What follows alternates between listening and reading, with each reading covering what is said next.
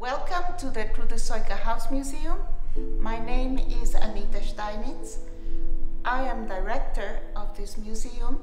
I'm also the daughter of Trude Sojka, a Jewish artist and Holocaust survivor. Hello, I am Gabriela Steinitz. I am the granddaughter of Trude Sojka and the executive director of the Trude Sojka House Museum.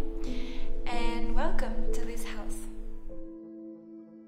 Trude Sojka was born in Berlin in 1909 in a Czech Jewish family.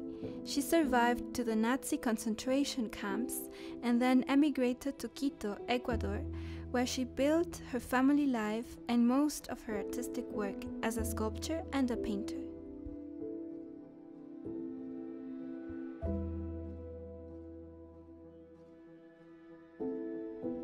Two years after her death, in 2007, we opened to the public the Trude Sojka House Museum.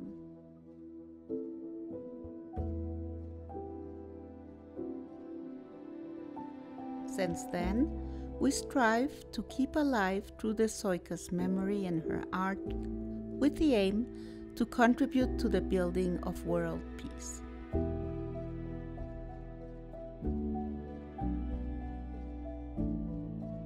The museum holds 3 permanent exhibits of Trude Sojka sculptures and paintings, a small room in memory of the Holocaust, and another in homage to the victims of different genocides, the family library, a hall for temporary exhibits, and many other incredible secrets.